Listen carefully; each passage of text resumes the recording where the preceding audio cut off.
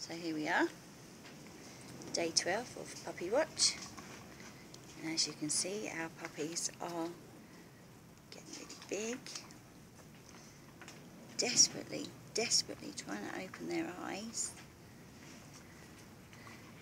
They're attracted to light. We found last night when I bought a lantern to put in the shed with Mum at night, so she can just have a little bit of light and we can see as well when we're helping with tidying up and rearranging the nest.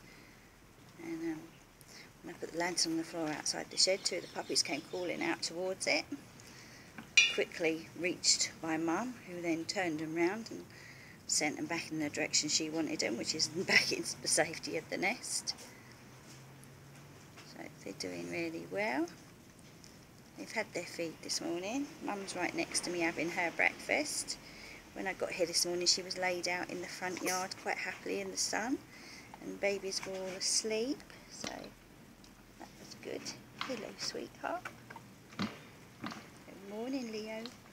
Morning Raph. Morning Donna. Morning Angelo. We are dreading losing you four because you've brought total chaos to us, but we absolutely adore you. Okay, quick shot of Mum. Tucking in, good girl. And as you can see, I've put the crate there. That gives her now a little bit more, just feeling a bit safe, because obviously the puppies are now moving about that much more, that they're investigating their world, and she needed to feel safe. And I've set up her feed station so that she can see while she's eating as well, because, hang on, where's Dad? There's Dad, he's just had his breakfast as well. They've already had their bathroom break. So now we're just going to have a tidy up. Oh, Mum's having a drink, good girl. So we'll just take one last look at these little angels.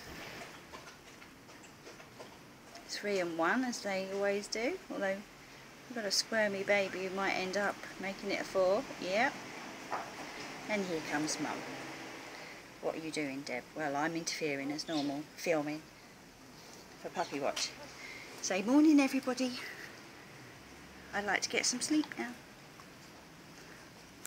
There they go. Look. Vroom. Night night, Mama.